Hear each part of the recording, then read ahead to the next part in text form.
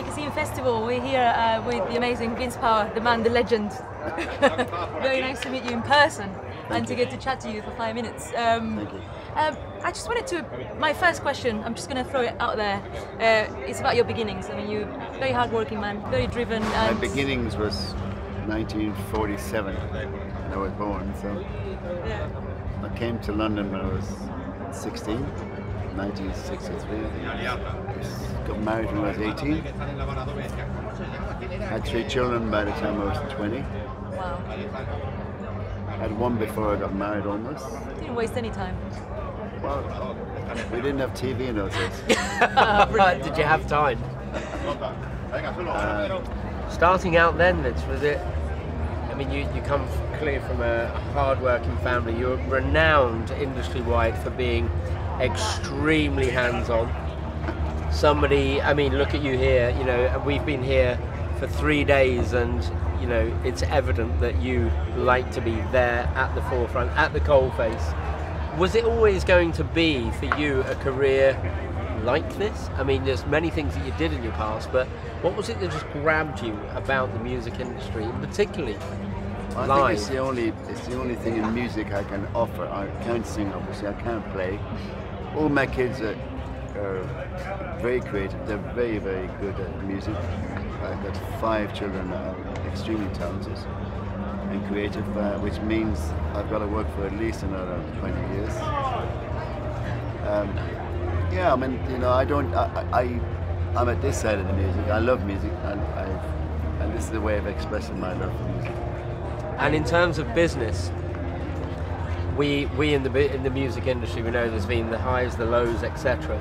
But you've never stopped. And there's this real drive, and there's also something about your ability to find a gap in the market and almost fill it with something that.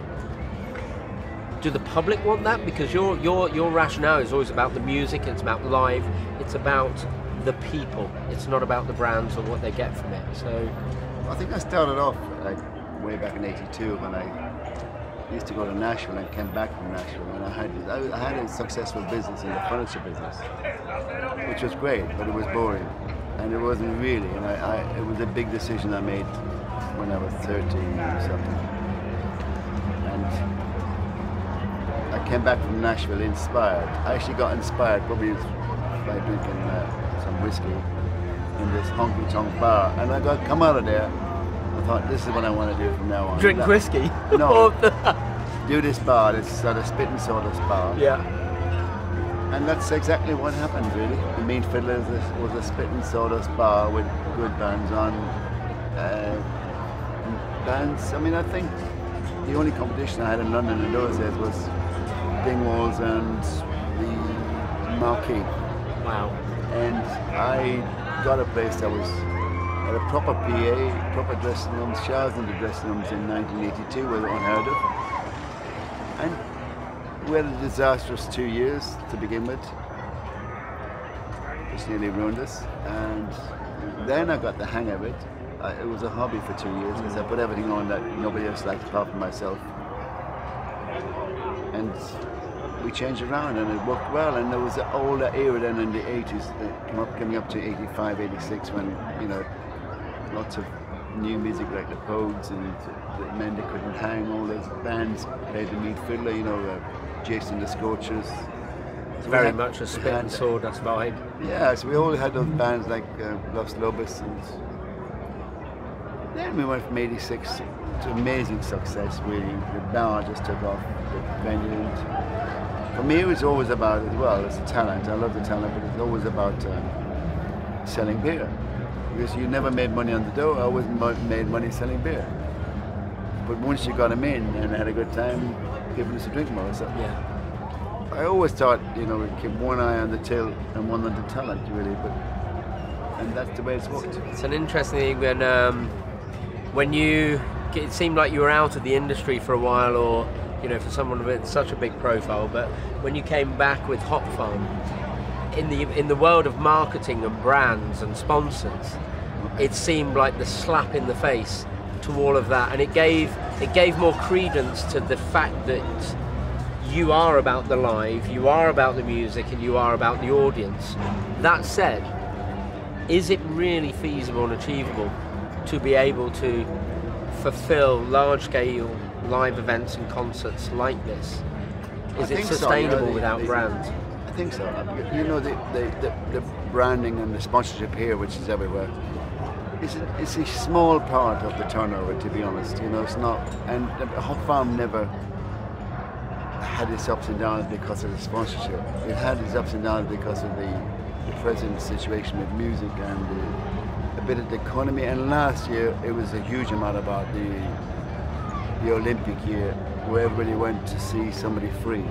I sincerely believe that we were affected by it. Yeah. You cannot compete against Brandon Flowers playing free. No, definitely not. You know, but you created a hell of a stir. I mean, if bringing Prince to a field, I mean, that's quite phenomenal. I mean, how was something like that achieved? I mean, is that the team around you? Is it your reputation? Well, is it the fact that that event was so my alternative? reputation of like never giving up, but you know, well, not really. That's a powerful thing in business. I think I was born with the idea of like, you got to drive forward. I never thought that I had the ability to do a lot in music, but I always thought that if I do something, don't look over my shoulder, keep going, you'll do something else. And when we built up in the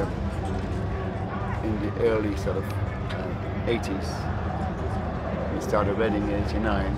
We didn't start it, but we reinvented it in 89. And then we did clubs like Subterranean was our first club, and then we had the Garage, and we had the Complex, which was a rave place, and then I had the Jazz Cafe and the Borderline and the Garage, the Forum, the Astoria. We even had a place in Luton called Caesar's Palace, which I know it. I lived in Milton Keynes. I wouldn't like to talk about Caesar's Palace, times. but we had Caesar's Palace. And then we had places in Glasgow called the Tunnel, and we did I did big festivals in America. So we had a real energy in the late 80s and 90s, where real good staff around us, really good people that wanted to work. And I don't know now, when you ask me where did you get the energy, because we ran so much. We had the Phoenix, we had Reading, we had Creamfields. We started with Creamfields. Right. We had Tribal Gathering, Homelands, Jazz on a Summer's Day, Madness, Sex Pistols reunions. It was Finsbury Park. And I was saying to a friend of mine last night, the whole thing seems a bit surreal. You mentioned the US, and there's something I was reading about which I think is incredibly relevant now, and which we were talking about before we switched on the cameras, is Nashville. Yes. Your desire to bring Nashville sound to London, to the UK. I mean, Nashville is such a hotbed of incredible talent. I mean, Kings of Leon, you know, have 4 or 5 different artists, The Weeks, Serpents and Snakes, etc. I mean, are you still immersed in that more contemporary talent that's coming out of Nashville right now? I'm sure we are. You know, I think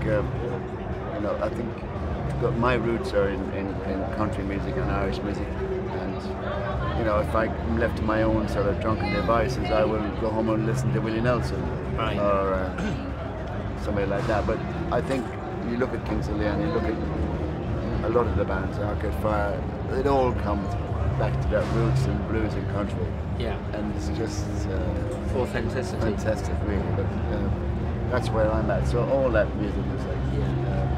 What do you see for this Benicassim? I mean, it Benicassim seems to be growing. It seems to be getting bigger in terms of the artists, performance. Everyone we've met and spoken to absolutely adores the space. I actually bought it when I sold the main fiddler, because I had to sign a non-compete in the UK and Ireland, so I couldn't drop it. But because I couldn't say I'm so stupid, really, I came straight back into it, and I came over here.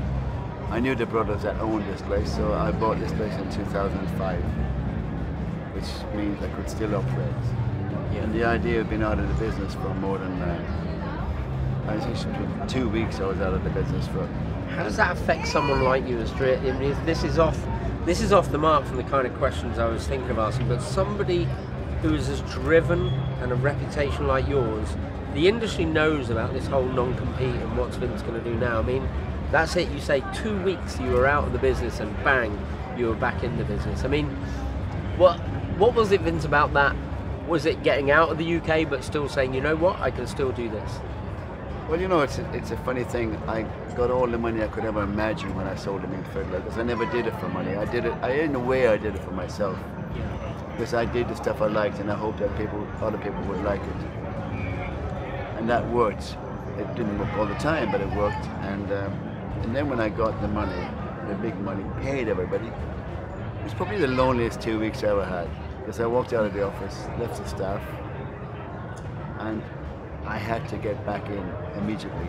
And because I knew this place was like one of the festivals. I've been here about 3 years before that, every year, and I loved it. I loved the sort of idea of the sun. You know, we did Glastonbury for 3 years, and I've been to festivals with mud and I thought, wouldn't it be nice to have a festival where you could just like be more or less 95% guaranteed of weather.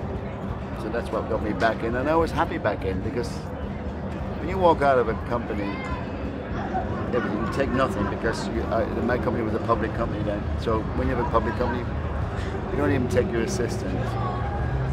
And thank you so much for the money, but you know, it proved the point that money wasn't really everything. For me, money is just a way to enjoy yourself and do what you can do. There's something to be said for the people that will always be there for you.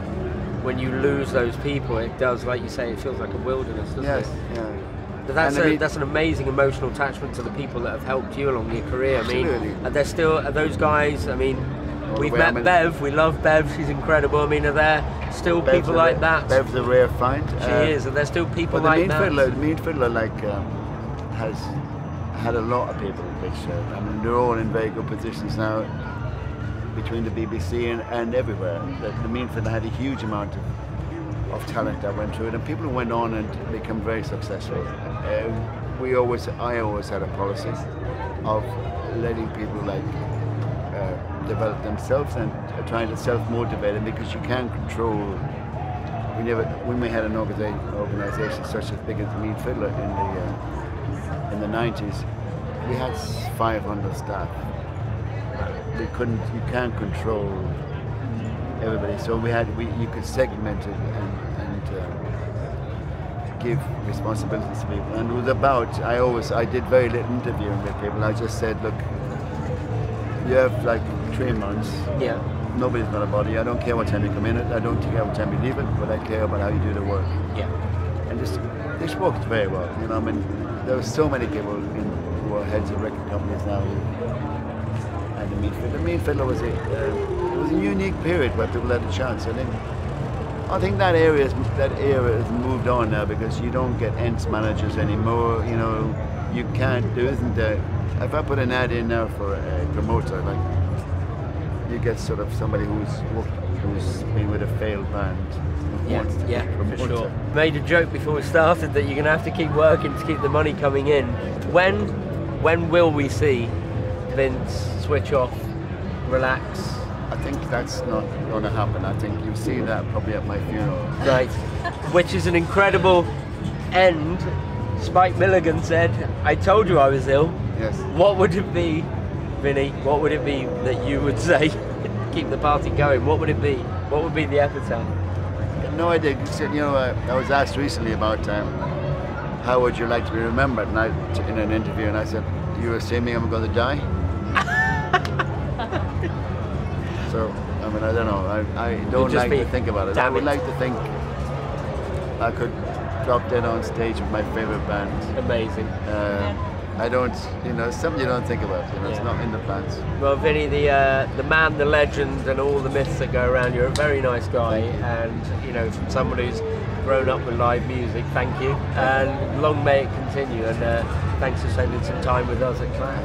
Thank you. Take care. Thank you. It's great. Thank you so Vince much. Power at Benicassim Festival. See you later.